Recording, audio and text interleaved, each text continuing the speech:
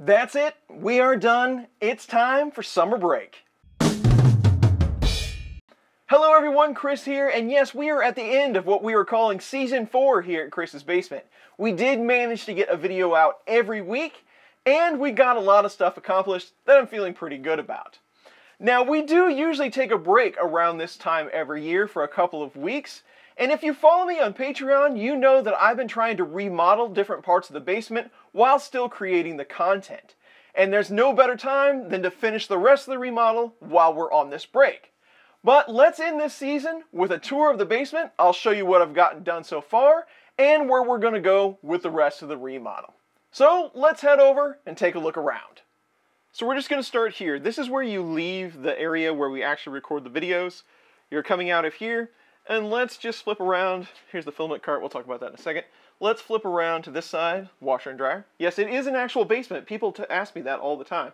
But here's where you come down the infamous dangerous stairs where you could fall down. Now, we did one of these tours in June 2019. I'll leave a link in the description. You can compare it with how it looks now. But I've moved a lot of stuff around, cleaned a lot of stuff up. Again, we still need a lot of work. But I kind of have some shelves over here where stuff comes in. When it comes into the basement and I need to work on it, I park it there so I don't lose it, which has been a problem. We have some storage shelves over here. That's all going to go away. We'll talk more about that in a second. And we'll spin around. And here's the original printer shelf. Now, the biggest add-on to the basement here was this flooring. This is called Drylock flooring, dry core, something like that.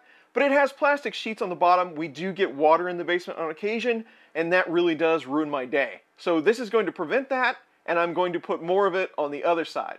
But here's the current printer shelf. This is the one I've had forever.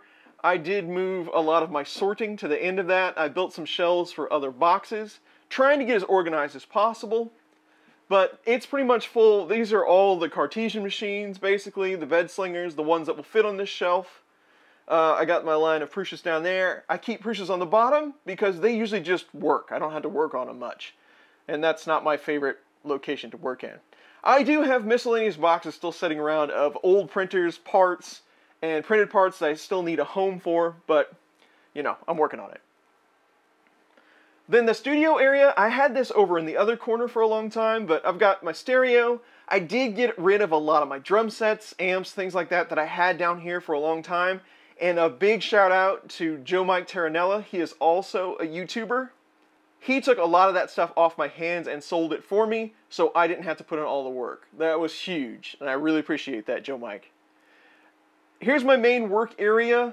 I've got my pulse set up now where I've changed a lot of things on it and customized it, but it's got an Omnia drop on it, and I'm actually using it to make more Omnia drops so that I can mount them on other printers because I really like those extruders. Down here underneath is more filament storage, stuff that I couldn't find any other place to put it. You probably know how that goes. More storage, SK Go. I do use printers over here as well. I've got the SK Go, a couple of other things.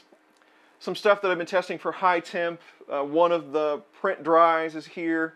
More stuff that needs to go out. I have way too many guitar cases. This is Benchy Rose still up here. It hasn't changed. It's been the same.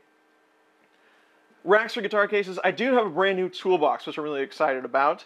We'll take a look at that in a second. But I do have lack enclosures. The Mark II is still here. I got a little cart for my Delta. We're going to do some Delta projects next season. Maybe involving some speed. There's going to be some interesting things with benchies on that one. Stay tuned. The Ender 3 lack enclosure, and yes, my toolbox is pretty much just all assorted tools. I do plan on putting this in the studio area after I'm done, but the main thing that you really want to see is this drawer. Everybody should have a printer main board drawer in their toolbox, right? I probably should get rid of some of those someday. So this has really helped out. And then over in this area, I do have my FT6. It has a printer on it at the moment, but that's just because I'm working on my enclosure. I have been using the FT6. It's been working out after I did some upgrades. This is the large printer shelf.